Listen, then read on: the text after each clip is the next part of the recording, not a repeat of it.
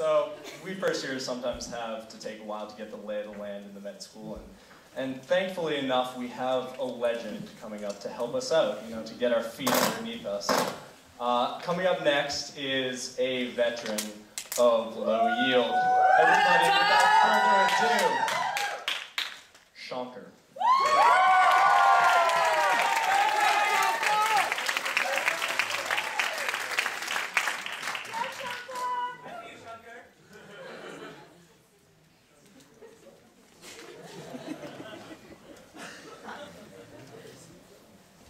You guys hear me?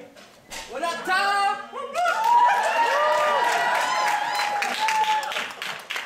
So my name is not Tom, despite what Calvin said. For those of you who don't know me, my name is Shankar Ramaswamy, and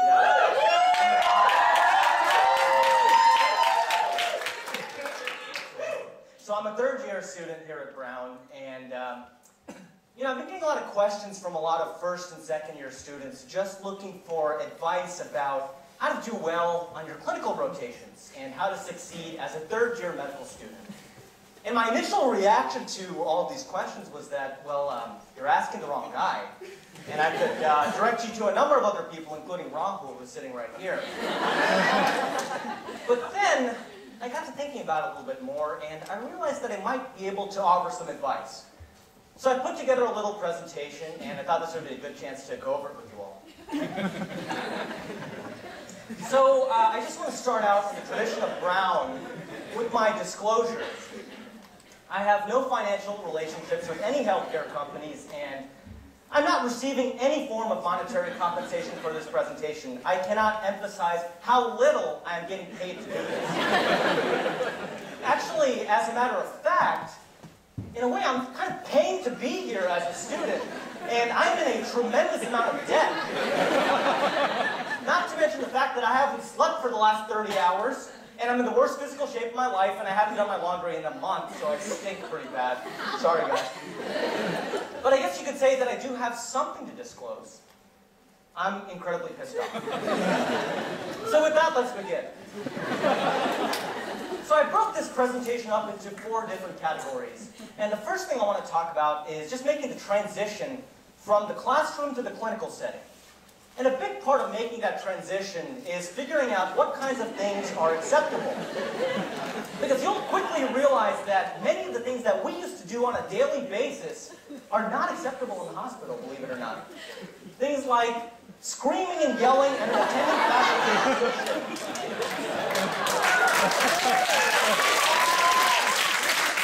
Don't get too excited, you can't do this anymore.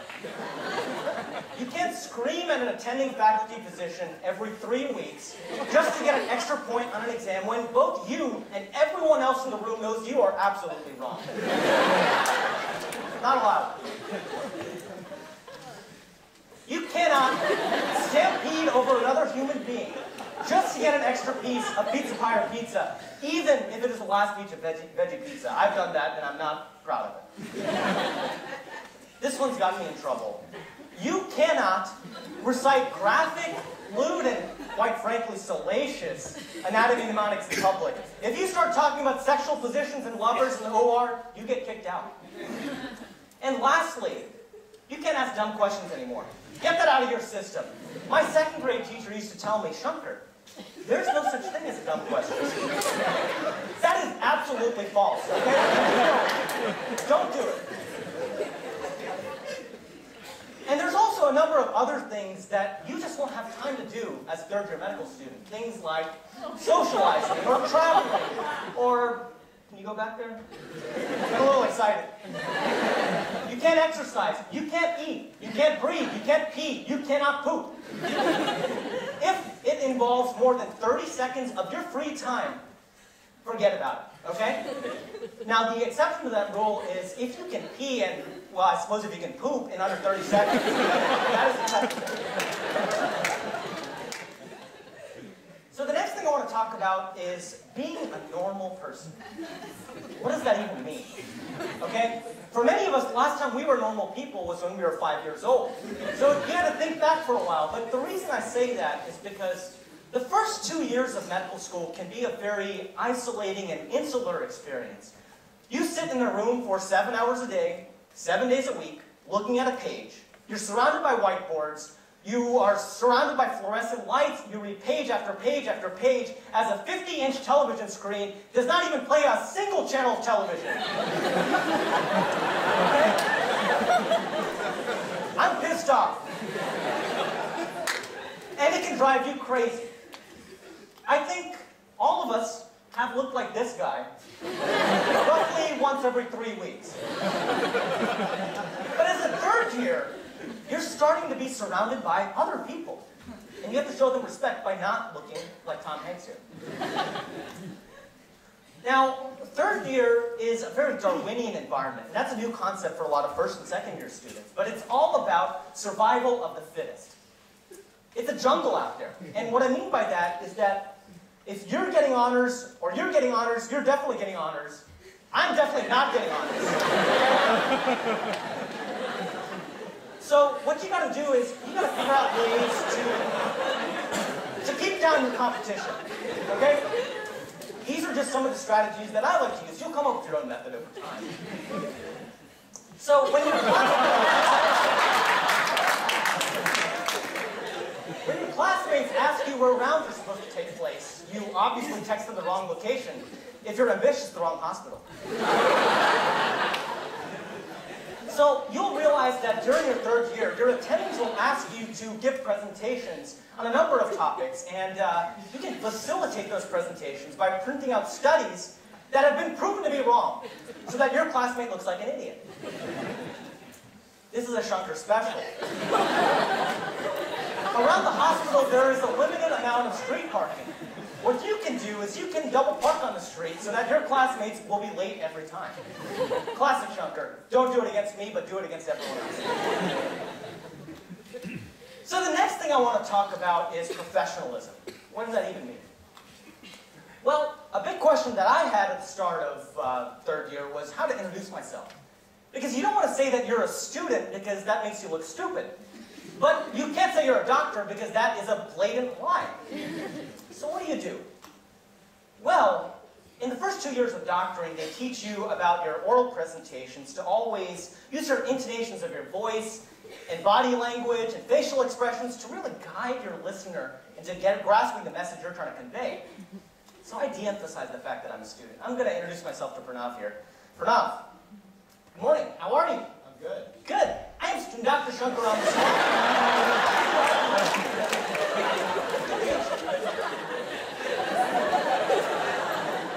See what I did there? I said the truth the way that I wanted to say it. Now, many of you may be thinking, wow, that was really good. And it was. I will grant you, I have an advantage because I have an extremely long and complicated Sanskrit name. So by the time they hear the end of it, they're so confused they just want to get out of the room. But with practice, you will get there, or you can change your name to many other Sanskrit names. Now the white coat. So in third year, your white coat ceases to be a mere decorative item for the passenger seat of your car. Okay? People start to see you through the lens of your white coat, which means that your white coat has to be absolutely spotless at all times. And that can be challenging, especially when you have PE, especially when it's Nacho Bar Day, which happens every third Monday at Rhode Island Hospital. So what do if your commitment to Mexican food is as strong as your commitment to medicine?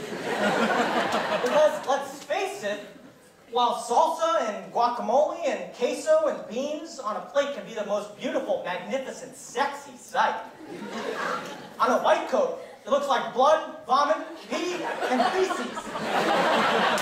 Okay? You can't have any of that. So that's quite a dilemma. I'll tell you what I do. I don't compromise, number one. I flip my white coat inside out. That way, I get to eat whatever I want, specifically nachos. My white coat looks clean, and as an added bonus, I smell like a loaded enchilada for the rest of the day. Helps me get through the day, every third Monday, that is. keeping a straight face. That is so hard to do, but so important. You cannot laugh in front of your patients. It's absolutely not allowed. Under no circumstance can you laugh, and you will be tested on this. For example, when a patient farts. Don't even think about smiling, come on. When a patient's name rhymes with syphilis. The first years may not have gotten to this yet, but my name is Shankar, and there's such a thing as a syphilitic Shankar. You know, it's interesting. You go through the microblog in April of first year, and then it seems like you keep doing it again and again, and it gets more laughs, at least in my class, as I go through medical school. So hopefully by graduation that'll go. So this has happened to me. When a patient has asked me where I'm from, I say I'm from India, and they tell me about their wonderful trip to Kenya. Caught between a laugh and scratching my head on that one. And lastly, when a patient starts screaming and yelling at an attending physician who has been pimping you relentlessly, you can't even crack a smile. Now, being on time. Punctuality is essential to your success as a third-year medical student. And that can be difficult for a lot of us who have been accustomed to showing up either late, or for most of you, not at all, to class on a daily basis. And this was hard for me especially because, although I did go to class every day, I grew up in a traditional Indian household, which meant that I operated on Indian Standard Time, or IST. And basically, that means that you're 30 minutes behind every time zone. So this was a bit of an adjustment for me. So if you can't be on time, what you got to do is get everyone else to be late. Okay? You go around and switch every clock, you switch every computer, you throw out the watches, you text people about free food in other buildings. You do whatever you got to do. Feel free to get extreme. The team. So you have probably heard about the team in third year. The team. It's all about the team. What is this team? So basically, you're with a senior resident, a junior resident, an intern, and a medical student. And it's many of those people that are giving you evaluations, which comprise a big part of your grade. So figuring out the essence of team dynamics is very important to your success. So you got to figure out, what is your role on this team? What can I do for the team? I'm just saving some time. Stop searching for your role on the damn team. You are useless.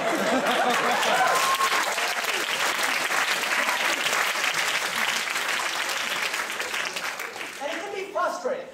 You know, I was initially very frustrated by this because I used to be this guy. Okay? I used to be the guy that said, oh, can I help out with anything else? Can I help you? Can I do anything for you? Can I do anything? And I was just frustrated because I couldn't do anything.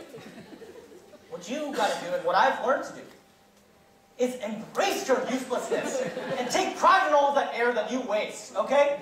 You are a useless being and embrace that fact. Say it with me. I am useless. There you go. Okay.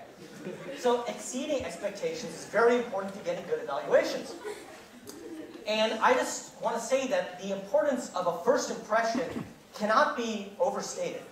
But I think it's a bit incomplete to say that the only valuable first impression is a positive one.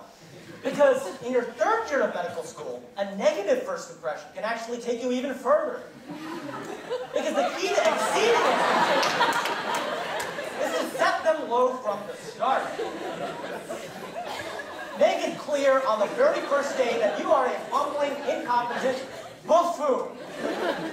And then over the course of the rotation, you show gradual, steady, incremental improvement. At no point should you show exponential improvement, because that will be your downfall. And your residents will notice that you don't suck so much, and by the end of the rotation, you'll get a good evaluation. That's the key to do it. That's how you exceed expectations. Now, part of exceeding expectations is going to require some work on your part, going above and beyond, so to speak. And this is a difficult concept to grasp, so I came up with some cases for you all. So let's say your resident asks for coffee. You just go to Dunkin' Donuts, go to ADP. So dumb.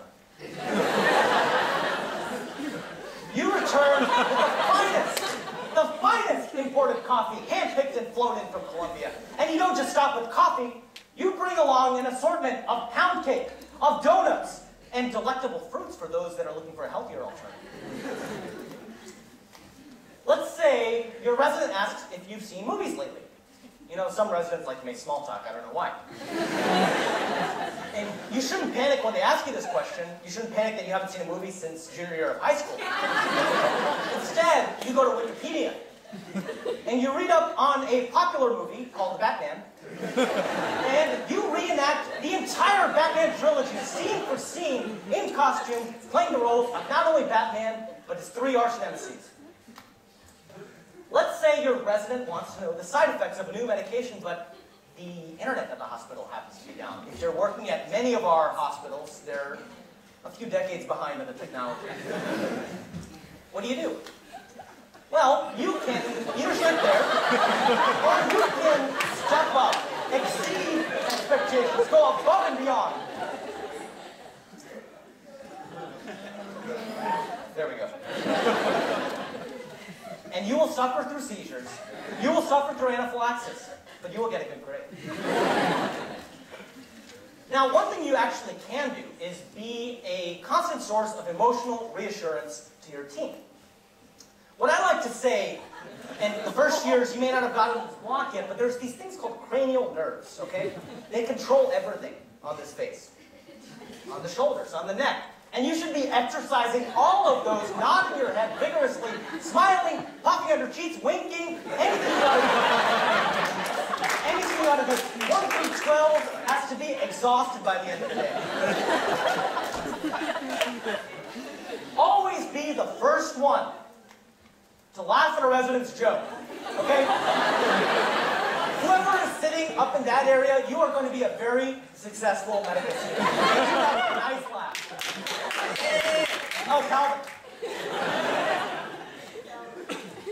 Say bless you to every single resident's needs, but do not waste any bless yous on useless medical students, okay? You do better than that. Discharging a patient is a very big accomplishment for a resident physician, and that is a task that often goes unnoticed. So you should make that noticed.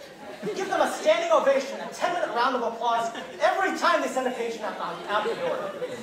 That's how you get noticed. Now, you'll realize, based on many of your classmates that are here tonight, they're Indian. That many of your teammates, your residents, your interns, will also be Indian. So I have some advice, depending on whether you're Indian or whether you're not. If you're not Indian,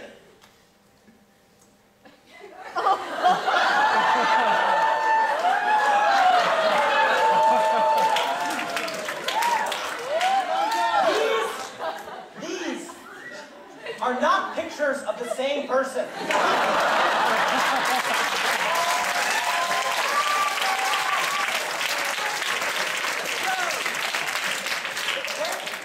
These are pictures of 9 incredibly handsome individuals. Okay, and they have different names. They have different personalities. They have different intelligence. They are different people. And just because some of them happen to have the same name, that is just a coincidence. Now, for the 60% of you that are Indian, learn the names of these other people, because you will be called by every single one of them on a daily basis. So lastly, I just want to conclude with a few miscellaneous points, sort of top 5, if you will. And I felt like these were important to share, but they didn't really fit neatly into any of the other categories. Number 5. This could have fit in with the team dynamics. Don't fart in an elevator with your team in it. Hold your bowels. And if you can't, if your bowels are weak, there's no shame in denying it. The rule, whoever denied it, supplied it, goes out the window. Now, along the same lines as point number 5, do do not, I repeat, do not get the sock veneer when they have it at Rhode Island Hospital. No matter how creamy the spinach looks, or how succulent the cheese cubes, you do not touch the sock veneer. Do you understand me? Number 3, never look at Facebook on the hospital computer. But if you absolutely must, for example, to see if one of your 7,000 closest friends remembered your birthday, absolutely make sure to log off. Number 2, do not wear a bow tie. And no disrespect to Shamar over here or Stan Tran, because they kind of look like idiots.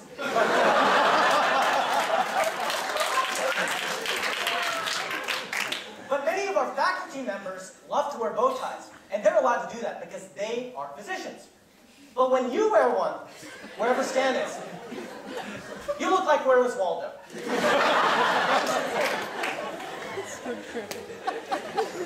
And last point, if you remember nothing else from this talk, I want you to remember one thing.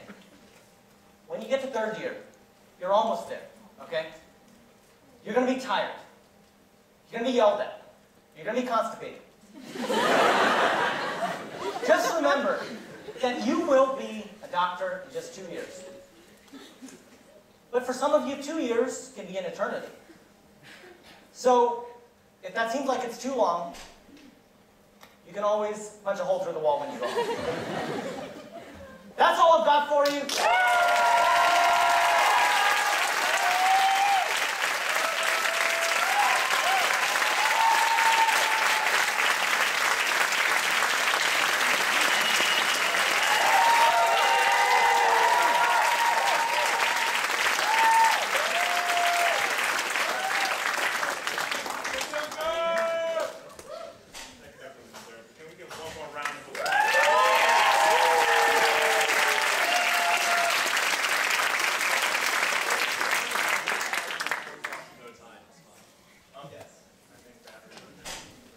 Mic battery. Oh, okay. No, we got it. Okay, also for any of you wondering, Shankar and Shakir of Shakir Alert fame, not the same person. During practice today, I went up to Shankar and said, dude, I really love your alerts. They always let me know when there's pizza, you know, they keep me fed, and he's like, yeah, that's something. It was awkward. Anyway, coming up, a topic that's near and dear to any first or second year's heart, Oski's gone wrong.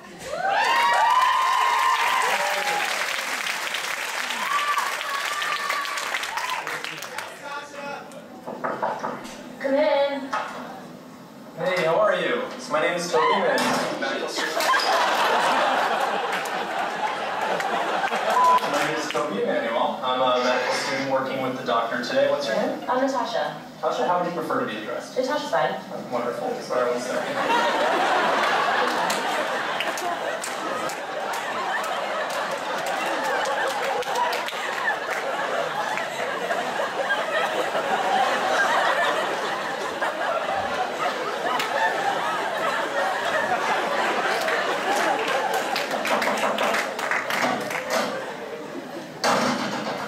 Hi, my name's Ahmed Agron. Where's the patient? Is this the test?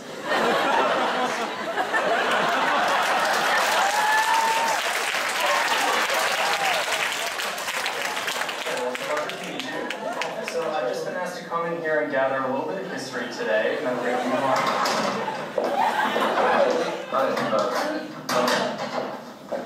What are you doing here?